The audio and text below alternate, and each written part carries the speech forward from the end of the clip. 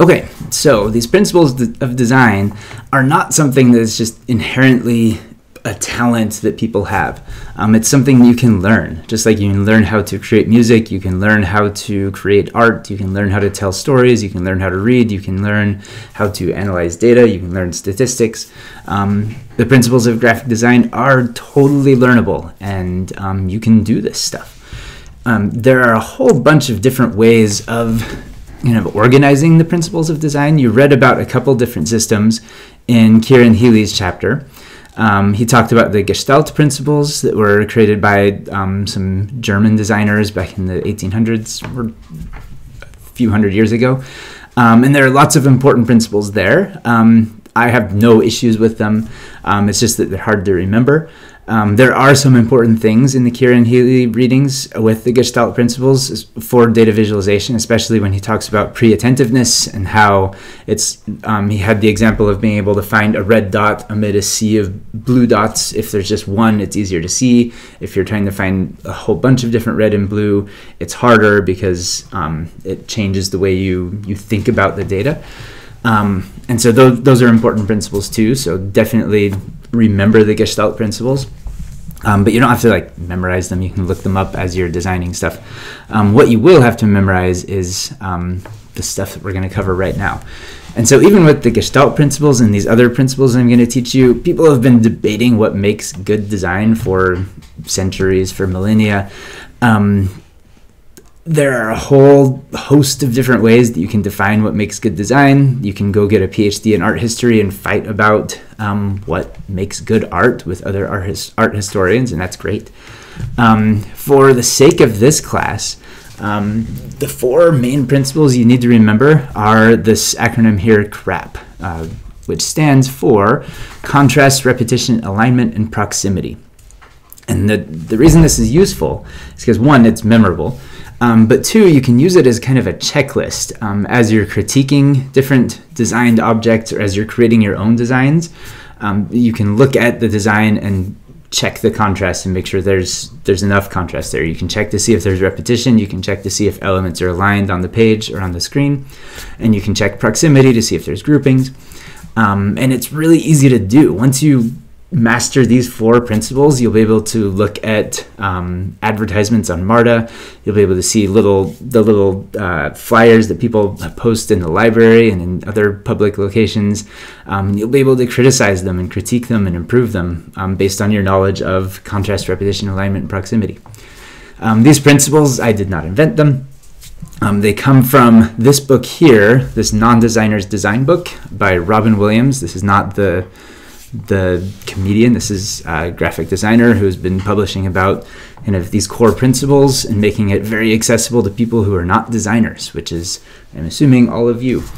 And so this is not a required book for the course, but I would recommend getting it just as a good reference for any time you ever have to create anything for your jobs, even beyond data visualizations. If you have to make some sort of poster or some sort of handout for a meeting, you can make those things look a ton better very quickly as long as you understand these principles, and there's a billion examples in this book, and it's a great book, so get it. I'm not getting paid for that, but this is a life-changing book. So what we're going to do now is go through these four principles quickly. You'll get more practice with this with the assignment for today, where you'll actually do a redesign of a flyer that I'll give you. And in the example for today, I also walk through a design and I record myself making all of the redesigns and show you how to use different programs to do that. So to begin with, the first principle that we care about is contrast, the C in CRAP. And so this is the main principle here is that if two things are not exactly the same, make them different, and make them really different, and don't be a wimp about it. And so this is, there are a whole bunch of different ways to add contrast to designs, and so we'll look through a few different examples here. One easy way to add contrast is with type families. So if you've ever noticed fonts, fonts come in specific families where they have similar characteristics. And they have, especially in like their letter forms here. So if you look at this table here, it shows a whole bunch of different fonts. The very first row shows serif fonts. So serifs are these little things at at the edges of the letters here, these little things that are sticking out, little decorative flares in the letter forms here. Those were invented back a long time ago when printing presses were becoming a thing. It was a way of kind of mimicking handwriting in cursive. Our eyes are good at using these serifs to kind of guide our reading along. And so this kind of text is really good for kind of large blocks of text. It helps us read them better. And so serif fonts look like that. Sans serif fonts, the sans comes from French, which means without. They are letter forms without any serifs. And so if you look at the little edges of the S here, it has these flares. In the sans serif world, it doesn't. None of these have the little edges that kind of guide your reading. And so sans serif fonts are traditionally used in print for like headings and for titles and for things that you don't have to read for prolonged periods of time. They're also used commonly on screens. It was back in like the 90s when they had screens that didn't have super high resolution. It was hard to render all of the little serifs very precisely because there weren't enough pixels, and so lots of early text on screens was done in sans serif font. Nowadays we have 1 billion pixels on screens, and so having the serifs there is fine. People have done research to see if you can read faster with serif or sans serif fonts, and there's not really any difference.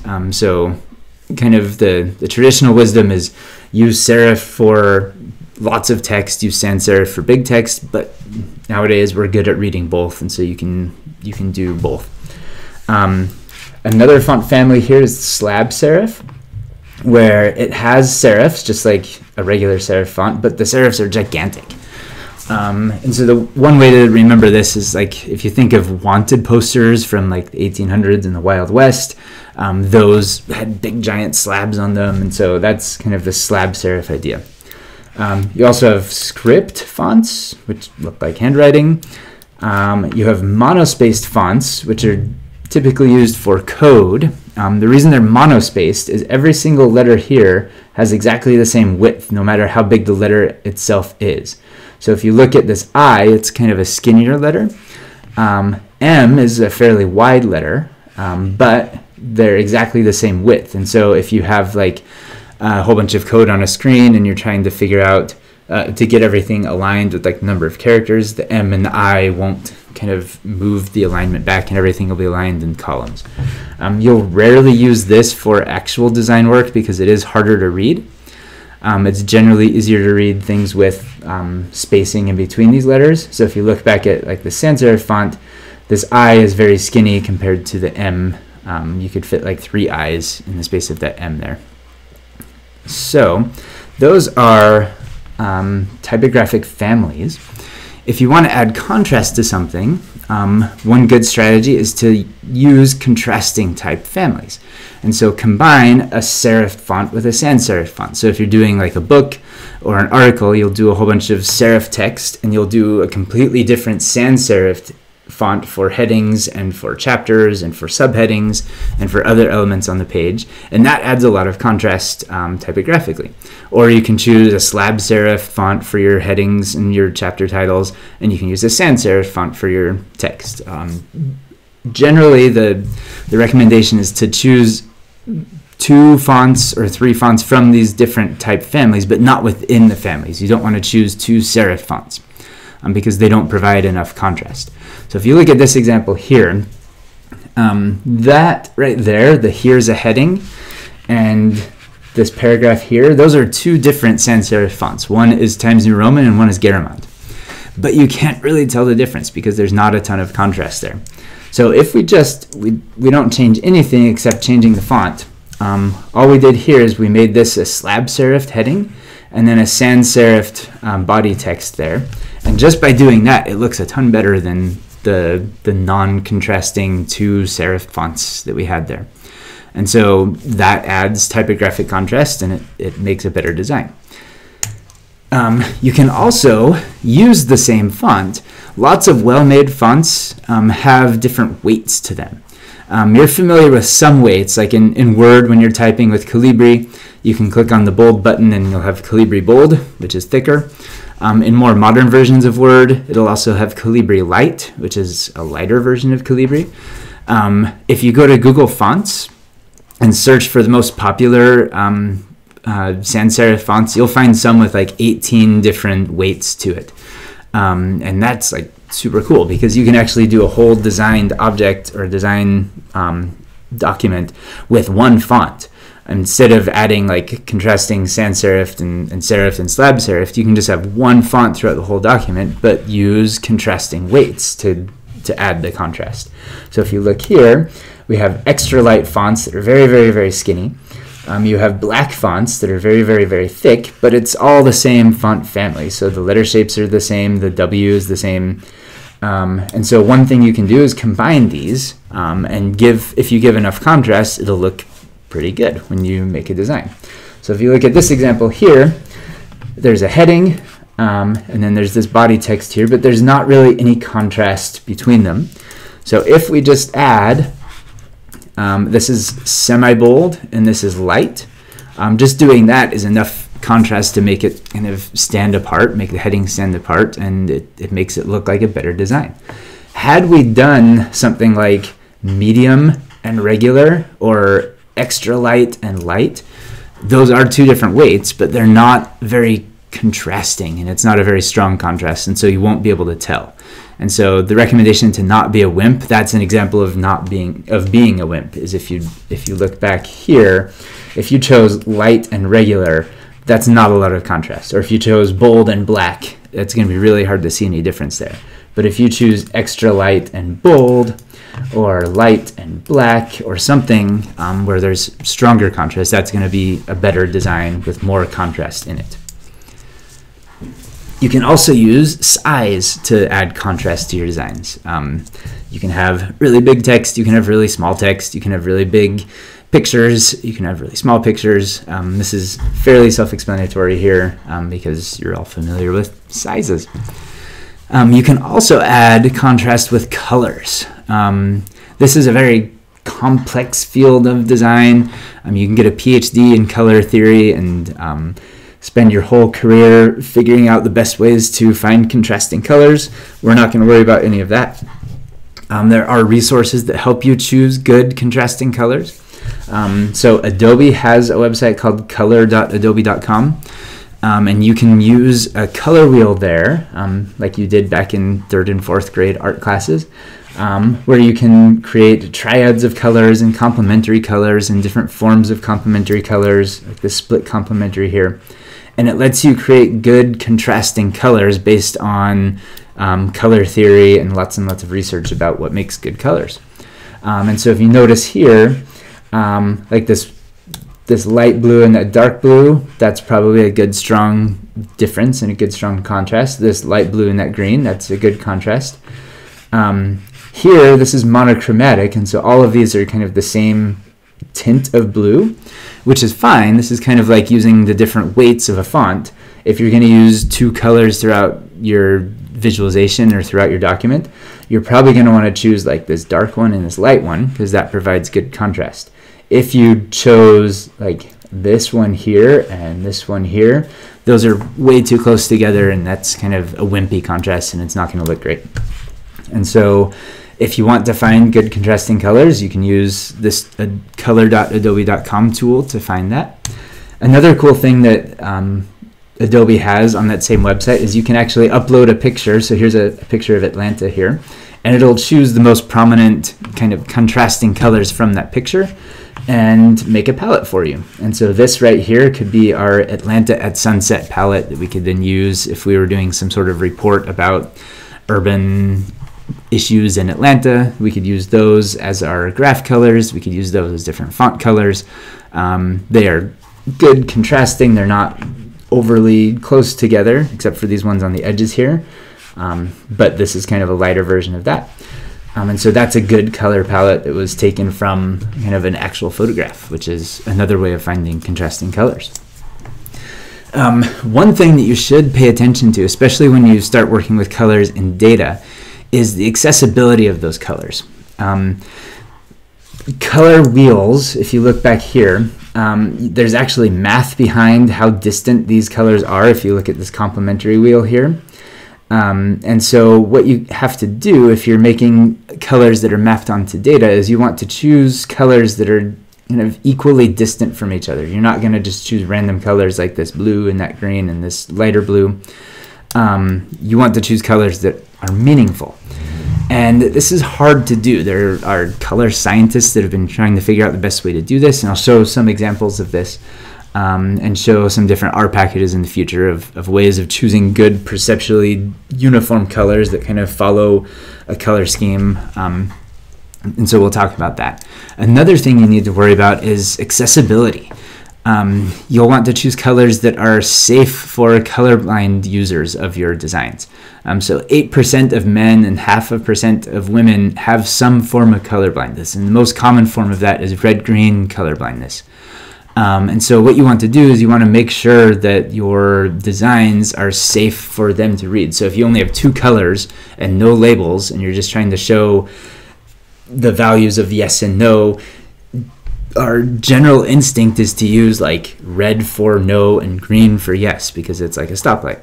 But if you're just using only those 2 colors and you have no extra labels or anything pointing at what those things mean, it's just going to look gray, kind of different shades of gray blobs to people who can't see the difference between red and green. And so you want to be able to check that the colors that you choose are contrasting enough to people with color blindness. There are tools online. If you go to the course website, to the resources tab, I have a page there with different color resources, and there are several links there that you can use to upload images, and it'll show you what it looks like to people with different forms of color blindness, so you can see if there's enough contrast in the colors you choose.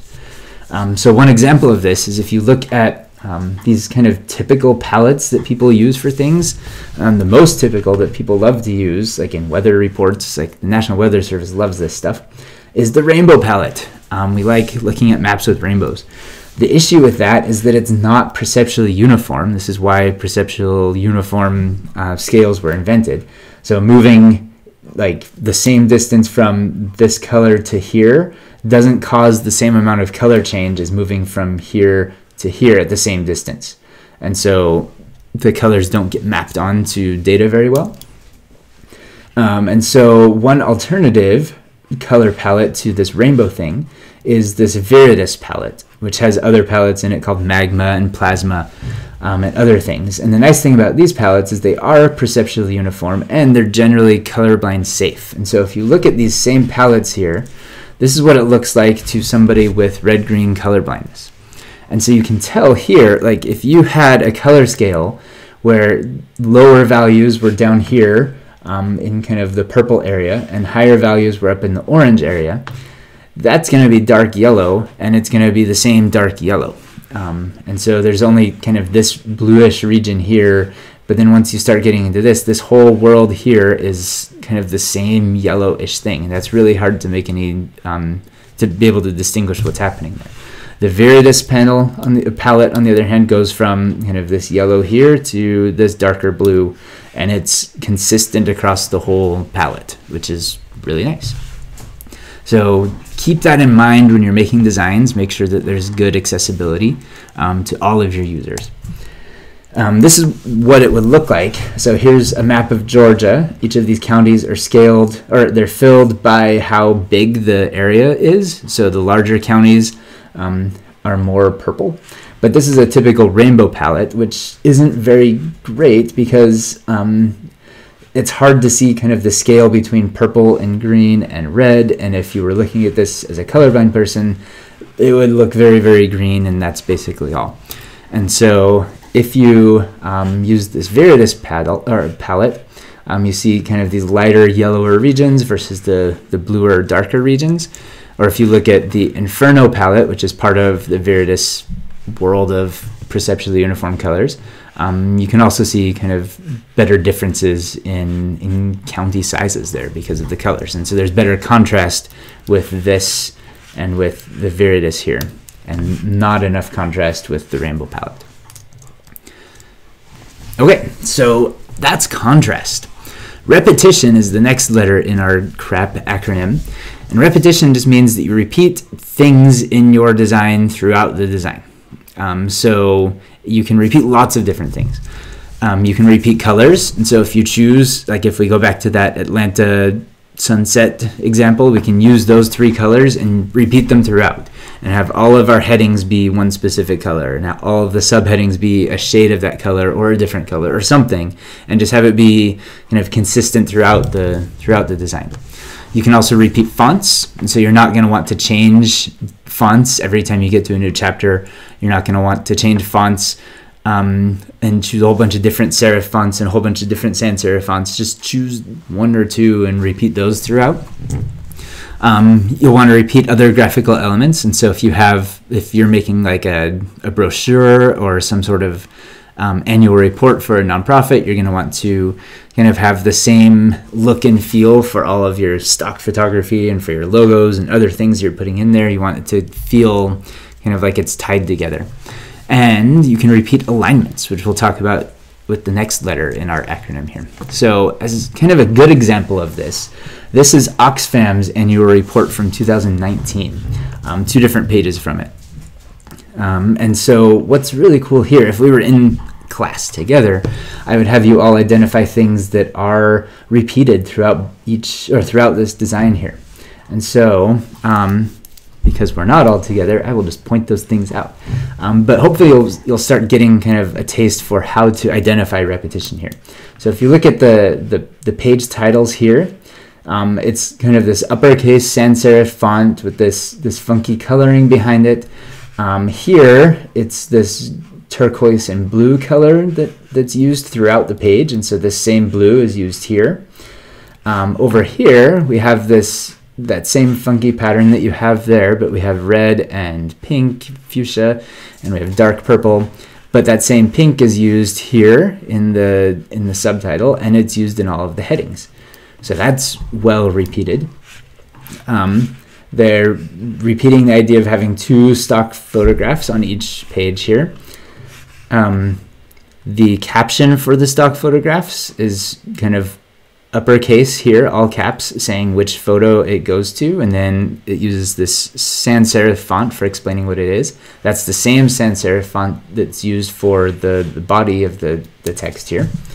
And so everything's kind of repeated. If you had a whole bunch of different pages from different annual reports from different organizations that were all separated, you would very easily be able to connect these to kind of the same organization based on the design repetition there. The elements are all repeated and easy to follow. And so that's a good example of repetition here. The third element of our principles of graphic design is alignment, which means everything on the page should have a visual connection with something else on the page or in the design or on the screen or whatever you're designing. So one easy way of looking at this and thinking about this, if you look at this image here, this is from some electrical engineering handbook, and it's a good example of bad alignment. If you look at it, there are 3 different boxes that are kind of on the page, but they're not really connected with each other. The top of this box, if you drew a line all the way out here, it doesn't line up with this thing, or if you draw a line straight down the side of it, it doesn't line up with that. And so nothing really kind of feels like it's in place on the page. All we have to do to make it look a ton better and to feel better designed is move those boxes around and move the text around so that everything is aligned and connected to something else on the page. We didn't change any fonts, we didn't change any colors. All we did here was we just moved everything so it's nice and strongly aligned on the left, and everything's aligned at the top here, and it looks a lot better connected. That's all we had to do. And so one way of checking this in real life when you're critiquing designs, when you're making your own designs, is to draw lines either with your mind, or if you're using a fancy tool like Adobe Illustrator or Adobe InDesign or Photoshop, there are ways of adding kind of guidelines onto the page and dragging them in from the side. PowerPoint lets you do this as well. And so it lets you, physically line things up with the guidelines that are on the page. And so looking at here, if you were going to critique this first design here, you could say there's multiple alignments or vertical alignments here. There's multiple horizontal alignments. And so one way of improving that is just getting them all to line up. And so if you look here, we have one straight line going up and down and two straight lines going across. And those are the only alignments we have. And it looks a lot better just doing that. So that's alignment. You can also combine these different principles. So we've talked about contrast kind of by itself. We've talked about repetition by itself. But you can also have contrasting alignment. And so one very common way, you've all done this, every class paper you write looks like this, in part because like the Chicago Manual of Style, the American Psychology Association's Manual of Style, everybody says like center your headings and then put your text in the left. Which is fine. That's actually contrast in alignment. You have one alignment and then a slightly different alignment, but that breaks the whole don't be wimpy principle of contrast. And so one way of adding stronger contrast with your alignment is to do something like this and have some things be right aligned and some things be left aligned. And that provides a lot more, a stronger contrast by mixing those two different alignments. The final principle is proximity. And this is probably the simplest one out of the four principles, in part because it just means you group things together that should be together. And so you can do that grouping with a whole host of different tools. You can use white space, you can do color, you can do location, you can put things on the page in places that make sense. And so one example of this is this fake business card here, which is very common. You'll see lots of business cards like this, or lots of memos that look like this, or all sorts of designed objects that look like this, where you just kind of want to fill the page. And so here we have the name of the company, and then this is the guy's name, and then his phone number's up here, and his location's there, like that's his address, I guess. But there are no logical groupings here. All we have to do here to fix this, we don't have to change any fonts, we don't have to change any colors. All we're going to do is move things around and make it so they're grouped. So now we have the name of the company and the guy's name, and then we have the address and phone number down there. It does have repeated alignment now, where everything is centered. And so we don't have any contrast in alignment, but that's fine because we're also repeating the alignment. And so that's also fine. So we're mixing the different principles. But here, like now we have proximity. We could also create that proximity with color. If we wanted to make this one color and this a lighter color, that would be another way of adding the proximity element to it, but with contrast. We could also make this one font and this a different font. Maybe this a big slab serif font and maybe this a lighter serif font, something like that, to add contrast, which then helps build the proximity. Okay, so as a quick review of these principles, so if you can just memorize these principles and always think about how to apply them to design things that you see, this will make all your designs way better. So first we care about contrast. So if you look at the example here, we have contrasting fonts. So this is a good serif font that is white on a black background. And then it has the sans serif font below it that's not in any background. This actually is repeated with the black background down here. But repetition is on this one here. If we look at repetition, this just means repeat some aspect of the design throughout. So here we have the serif font that's repeated and the sans serif font that's repeated down here. And she also added this triangle thing here that's repeated throughout just to kind of give extra flavor to the design. Alignment, here everything is right aligned. If she wanted to add contrast, she could have potentially had this be left aligned. And that's good contrasting alignment there, but everything has one line that you can follow here. And then finally we have proximity, where this part is grouped. This is the title and the subtitle, and then this is the author and the date, and those are logical groupings there, and so it's easier to follow. And so those are the core principles of graphic design for this class. When I look at your projects and when I look at your different assignments, what I'm going to be grading on is this checklist. I'm going to go through and check for contrast, repetition, alignment, proximity. I will make comments for each of those letters. And so if you want to do well with those, you just do the same thing. Go through the checklist and make sure there's good contrast, make sure things are repeated, make sure there's shared alignment, and make sure there's good proximity. And you'll be able to make well-designed things with just those 4 principles.